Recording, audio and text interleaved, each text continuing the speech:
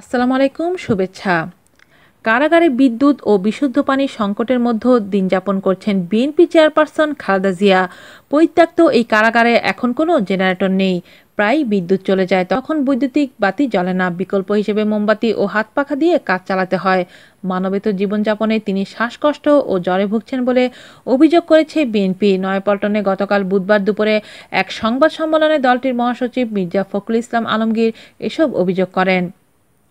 দলীয় চেয়ারপারসনের শারীরিক অবস্থা তুলে ধরে তিনি বলেন, কারাগারের স্যাঁতসেঁতে পরিবেশ, বিশুদ্ধ পানির অভাব, গুমোট আবহাওয়া ও নিয়মিত বিদ্যুৎহীনতার কারণে দেশনেত্রীর শ্বাসকষ্ট ও জ্বর লেগে আছে। প্রতিরাতে তার জ্বর আসছে।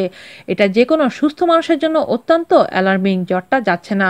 পরিত্যক্ত এই কারাগারে এখন কোনো জেনারেটর নেই, প্রায় বিদ্যুৎ চলে যাচ্ছে, বাতি জ্বলে না। মোমবাতি ও হাত পাখা দিয়ে কাজ চালাতে হয়। এই যে অমানবিকতা, এই যে হৃদয়হীনতা, এটার তুলনা নেই।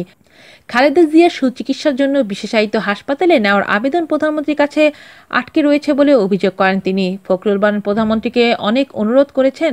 দেশ বিদেশ থেকে তার কাছে অনেক অনুরোধ এসেছে যে সাবেক প্রধানমন্ত্রীর জামিন ও চিকিৎসার ব্যবস্থা যেন করা হয়, কিন্তু এখন পর্যন্ত তিনি কিছুই করেননি।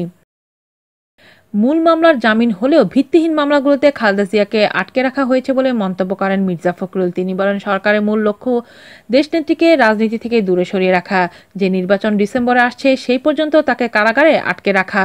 মির্জা ফখরুল বলেন, খালেদা জিয়ার জন্য যে রান্না হয় তার কোয়ালিটি অত্যন্ত খারাপ। বাইরে থেকে, পরিবার থেকে, তার বাসা থেকে খাবার নিতে দেওয়া হচ্ছে না। এই কথাগুলো বলতে বলতে আমরা ক্লান্ত হয়ে গেছি।